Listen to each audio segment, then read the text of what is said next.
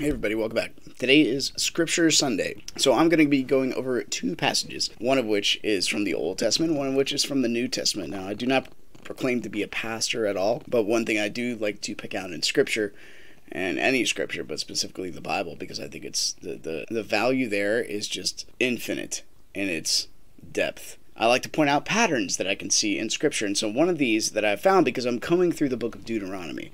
One of the reasons that I really like the book of Deuteronomy, first of all, it's the most quoted book of the Bible by Jesus in the New Testament. So there's something about that then. Maybe we should pay attention to Deuteronomy a little bit above other things besides the prophecies or whatnot. The other thing about Deuteronomy is there's something in Deuteronomy that's a command to a king. It says, whenever you have a king, he shall sit down and write himself a copy of this book of the law and study it all of his days. I don't know if any king ever did that. Maybe they did. I'm just not sure.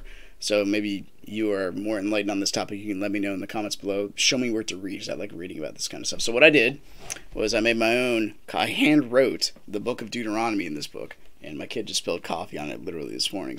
And I've been going through it, and so I hit this interesting passage, and I noticed a familiarity here. This is Deuteronomy chapter 20, and it's talking about when Israel is to go against an enemy, any enemy, I guess, and they have not yet taken over all of the promised land per Joshua or Moses, because Moses should be writing this technically. So it goes something like this: when thou goest out, now this is the old RSV version, so please bear with me for a bit, but it does make sense.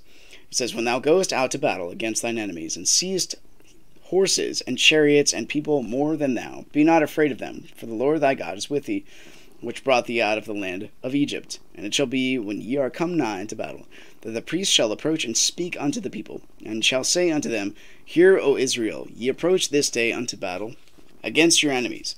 Let not your heart faint, fear not, and do not tremble, neither be ye terrified because of them.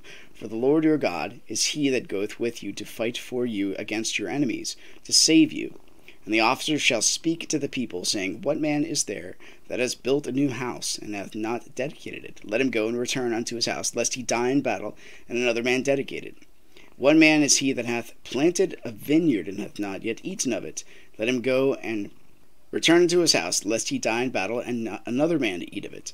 And what man is there that hath betrothed a wife, and hath not taken her?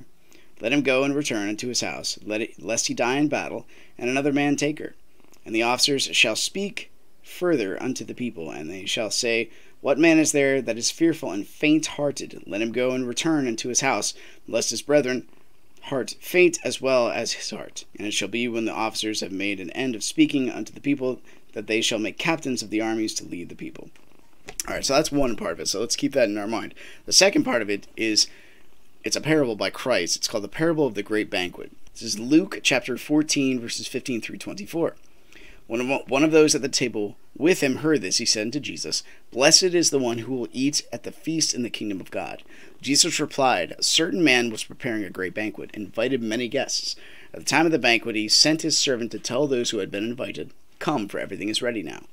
But they all alike began to make excuses. The first said, I have just bought a field, and I must go and see it. Please excuse me. Another said, I have just bought 5 yoke of oxen, and I'm on my way to try them out. Please excuse me. Still another said, I just got married, so I can't come. The servant came back and reported this to his master. Then the owner of the house became angry and ordered his servant, Go out quickly into the streets and alleys of the town, and bring in the poor, the crippled, the blind, and the lame. Sir, the servant said, What you ordered has been done, but there is still room. Then the master told his servant, Go out to the road and country lanes, and compel them to come in, so that my house will be full. I tell you, none of those who were invited will get a taste of my banquet. So do you see the similarities there? The similarities are the excuses. They're kind of on the same par of excuses. One is in the Old Testament when you're about to fight a battle. The one in the New Testament is for a feast. So what does that tell you? So it tells you a couple of things, at least I think it does. And this is where you can get meaning and moral virtue from the Bible, but that's also readily apparent in life itself. So something like, you take the context. One is a battle, one is a feast. You need to know what you're fighting for in a battle. So if you don't know what you're fighting for yet, if you haven't reached that level, go home. Know what you're fighting for. Whereas in a feast, there is no battle to be fought. So then what should you do? You should honor the highest thing, which is the king, who's preparing something even better for you, even in times of peace. So it's all about substance and finding out what the highest thing that you honor is. So until you go fight for something, you have to know what you're fighting for. But if there's no battle to be fought, you give thanks to the person who has kept the country safe. But the excuses are the same. So why is that important? Well, maybe sometimes when you're young and you're 16 and you say, I didn't know any better, but then you use the same excuse when you're like 36, well, maybe a sense of maturity should have happened at that point, and some excuses just won't work in transitioning from youth to adult. You should have grown by then. You should have kids and be responsible for a castle, like we are roughly in America. You have a house, you have an apartment, you have a car, you have a job, you have all these things, and you just do like one thing, you have one vocation. That's pretty substantial. You should have grown by then and bettered yourself by then and figured out a better aim by then. The other thing it tells me is it's the power of affluence. It's hard to honor the highest thing or know what to honor when all of your needs are met. And when you're just looking to improve yourself and you don't know what the dark side is, you don't know what it actually looks like to have a terrible warlike environment. And that can be just as devastating as not knowing what you're fighting for, because in the Old Testament it says, don't be fearful. Rather, it's going to be scary in the fight. You need to have the proper motivation undergirding you to push you forward and face your fear, because battle's terrifying and you need to know that your home, your family, your house, your structure, that is worth fighting for. And if you don't know that, you should go and learn it and live it. So that's something interesting that I just found out. I had no idea that that's where Christ pulled that stuff from, because obviously he had to. A person who is the Son of God and could debate Scripture when he was 12 in the New Testament, he could certainly draw from the Old Testament into the New and use those quotations properly. So how does that help us? Well, it helps me anyway, and perhaps it helps you too.